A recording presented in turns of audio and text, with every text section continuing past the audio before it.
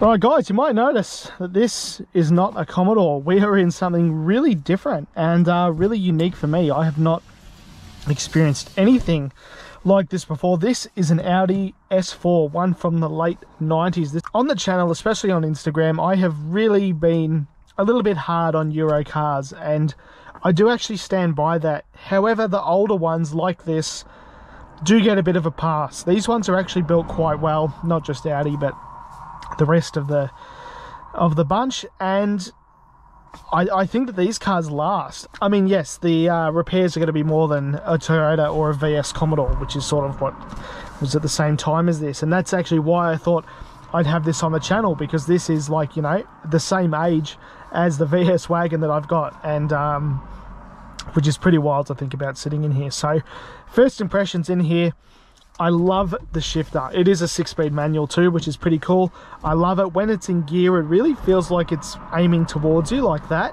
I really like that.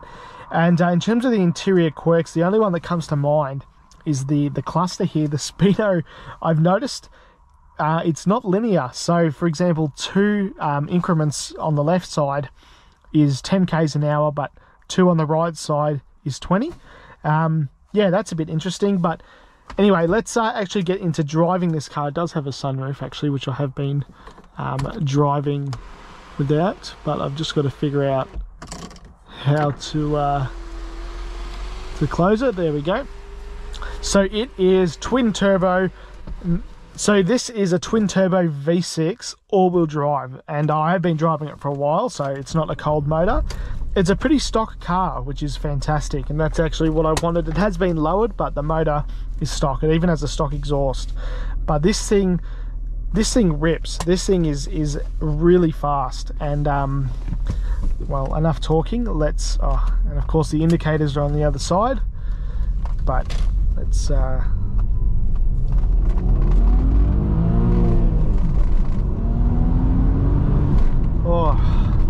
again, I'd never ever do that on a cold car, but I have been driving it around, and again, I'm not going to go hard on this car. Of course, it's not my car, but I just thought that I would just give it 0 to 100. It's a very healthy car, this, and the running gear is fantastic. It just, yeah, it drives great, and I have to be honest as well, it drives a lot nicer than I probably thought it would. This car does not feel 26 years old. That's a little bit hard to show across camera, but it drives dead smooth. You know, it's straight. It's so nice to drive. It's very comfortable. My only concern with Euro cars, and again, it actually doesn't apply ironically as much to the older ones, is the right, actually this might a little bit, the cost to repair and maintenance, and making things complicated and difficult to repair just for the sake of it. And that is more the case with the newer cars than the old ones. This is a bit of a special car, so this one I think gets a little bit of a pass. I think that it has actually aged incredibly well, the outside of it, which we'll have a look later. But yeah, very fun car to drive, and it sticks to the ground like nothing. Again, I haven't been driving it hard or fast, but it just really, it's like glued to the ground. And I guess that I'm just used to driving a VS or VT or whatever it is, but if you're driving them this, you know, taking corners at the same speed, you'll spin out for sure, where this car is nice and very well balanced. And the interior is so comfy, like, very cool car. I always, as any Aussie probably that gets into a Euro, I keep hitting the wiper and instead of the indicator. But yeah, just that didn't really do it justice. This gearbox though is really nice. It's really satisfying, and it's not crunchy, and great car. I have to be honest, you know, I'm really enjoying this. I didn't think that I would enjoy it as much as I am. I have to admit that I don't know a ton about this motor, these cars, and I don't know whether these are reliable, or I mean, they have to be semi-reliable. This car's got 208,000 kilometers on it, and it's 25 years old, so I guess it can't be that bad. Well, I shouldn't have gone this way actually. Might just do a U-turn at the roundabout ahead. But yeah, it's a very well settled car. That noise that you're hearing is probably just my arm on the armrest. It is pretty cool. You can see your engine temperature as well as your coolant temperature, so they do make that distinction on the dash, which is pretty cool. But yeah, my first time driving a turbo all-wheel drive 6-speed, like, it just ticks a lot of boxes. And very cool car indeed. And I do love the sunroof. I think that is really nice, and I will admit, one thing that the Euro cars did excellent in the 90s is styling and the interior. Like, it's a really nice place in here. The seats are fantastic, nice cream leather seats.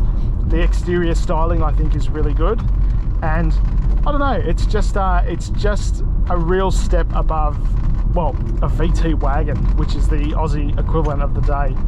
I'm sure that this thing is not the best on fuel, and it would actually be interesting to see you guys in the comments, especially, you know, if there's any Europeans watching it, how these go for reliability. The twin turbo V6, I'm really not familiar with them, and that is actually why I had it on the channel, because, you know, I've been a bit down on Euro cars, and if I'm honest, I probably shouldn't have been, because I don't have that much experience with them.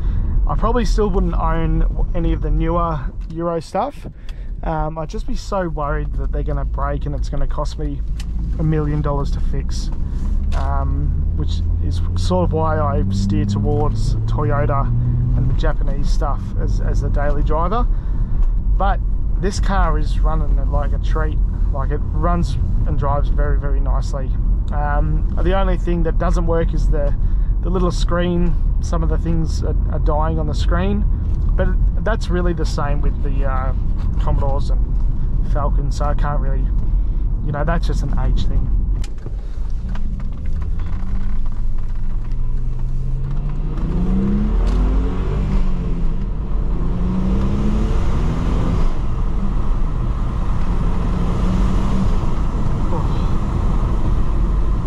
Again, it surprises you because it's very smooth, and then all of a sudden you put your foot down and it's just throws you back. It's just, especially that first like 0 to 70, really cool car. And I don't know, I love it. I love the dash, I love the interior, and it's very smooth and very comfortable to drive despite being how low it is. And I really also do like the sunroof.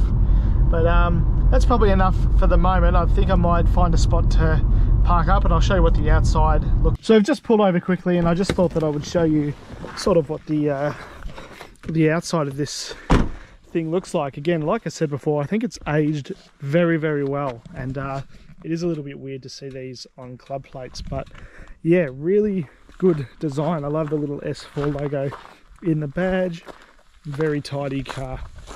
I was told by the owner that all of them have the chrome mirrors, and one has been lowered a little bit, but still looks really, really good.